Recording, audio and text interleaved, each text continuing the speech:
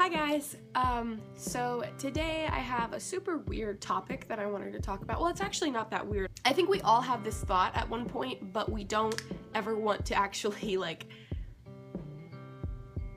look at it.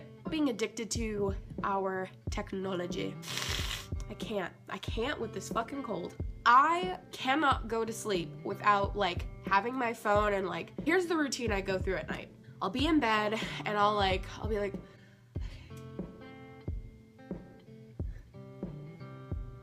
and then I'll have to go play on my phone before I go to bed. I have this dependency on it. Like, have you ever left your phone in a room? You go and you do something, like maybe you leave it up in your bedroom and you go down to the kitchen, and then I get back and I look at my phone and I'm like, oh, cool. No notifications. I hate that. And I'm so like dependent on what my phone tells me. Going on like celebrities' Instagrams and looking at all the stuff that they have. I shouldn't care about the stuff that they have, like their new car or Beyonce just bought a pair of shoes that was worth, I think, like $300,000. That in itself is ridiculous, but like the fact that we cared about it was even more ridiculous. Why do we care how much Beyonce's shoes cost? Why do we care about whether or not Kylie Jenner actually got lip injections? I mean, like, we know now that she did, but like, why do we care so much about having these ridiculous sized lips? Why do we care so much if Nicki Minaj has had butt implants? We criticize female celebrities way more than we do male celebrities, and we all know why.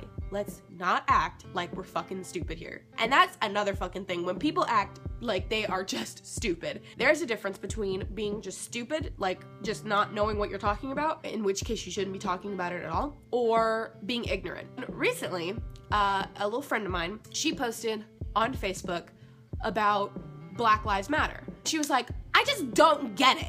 I just don't understand. Like, of course Black Lives Matter. I was like, okay, if Black Lives Matter, and it's obvious that Black Lives Matter, why do you think there's a hashtag that's been started about it? Why do you think people are rioting? Obviously, you don't fucking know because you're not black. And that's okay. I'm not faulting you for not being black. I'm not faulting you for not understanding why people are rioting or why people are so upset about it, but please don't try to say, well, I just don't understand. I just don't get it. And all lives matter.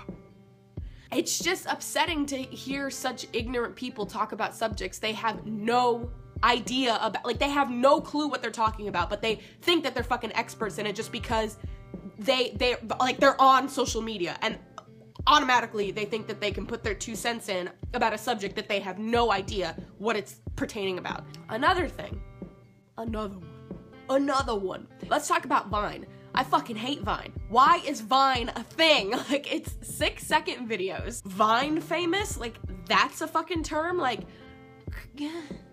however you decide to make money is your fucking business. And if you're happy doing it, then no one can judge you. So many people who are untalented, mostly on Vine, they're not funny, they're not extraordinarily talented in any way. They just kind of, some of them are racist. I don't get it. I don't understand. I don't understand it one fucking bit. I don't understand it, bruh. Let's talk about Kanye West at the VMAs. He's running for president in 2020, and I am so fucking excited for that. What am I trying to say? Words are fucking hard to say. A lot of his music, the lyrics are just like, they're life-changing. Like, I know that sounds so weird coming from someone who probably, you know, who looks like me. Like, I probably don't look like I listen to Kanye West very often, but I adore Kanye West, and I honestly, I can't wait for him to run for president. And I really hope he's actually running. I hope he didn't just say that. Like, knowing Kanye, I really fucking hope he wasn't joking. It's just insane, like, to think how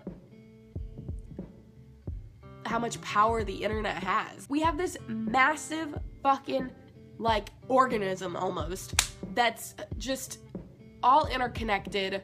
All of our phones, all of our computers, all of our, like, everything is connected through the internet. Our TVs, and I think about it and I'm like, wow, you know, we are so addicted to the internet. 9 times out of 10, we don't see it as addiction. people are like, what? No, it's just become a part of our daily lives. Yeah, well, meth becomes a part of a meth head's daily life too. It's something that we can enjoy. It's something that we like. It's something that's fun. One of my favorite authors, Aldous Huxley, the author of Brave New World, he said, there is going to come a time when whoever you consider they to be, they won't have to coerce us into using or becoming familiar with mass control devices. We will openly accept them. We're moving towards such a technologically advanced era where we might have a currency that's all digital. In some aspects, that's really great, exchange rates, and you may never have to carry around cash again. But in other aspects, it's a terrible thing because whoever has access to those accounts can delete you off of the face of the earth, and you'll have nothing. You'll have no money just by the click of a button. That's scary to me. That's terrifying. That there will come a time, if we don't wake up, where my life will be in the hands of other people.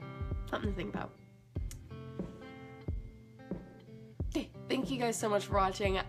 This has been an awesome episode to film. I know it was kind of all over the place and scatterbrained, but I had planned to film a video with someone yesterday, which was Monday. They ended up flaking on me, basically. I wanted to just see where I was gonna go with stuff, and I'm glad I went where I went. I'm glad I traveled where I traveled. I'm doing a juice cleanse for the next 2 days, and I am not looking forward to it. Okay, bye guys.